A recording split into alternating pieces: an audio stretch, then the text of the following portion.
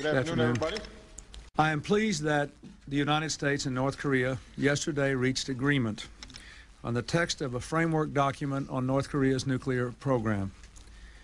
This agreement will help to achieve a long-standing and vital American objective, an end to the threat of nuclear proliferation on the Korean Peninsula. Yesterday was a historic day. The comprehensive long-term deal that we achieved with our allies and partners to prevent Iran from obtaining a nuclear weapon represents a powerful display of American leadership and diplomacy.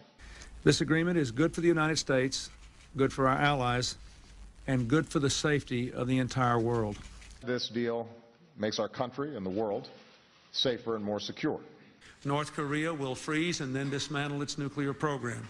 We will have rolled back their program, frozen their facilities, kept them under severe restrictions, had observers.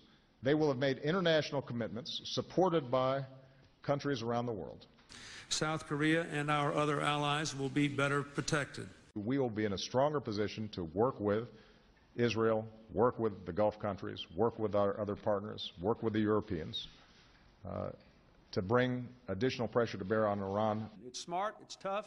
It's a deal based on continuing inspection with safeguards for our allies and ourselves. The international community will be able to verify that the Islamic Republic of Iran will not develop a nuclear weapon.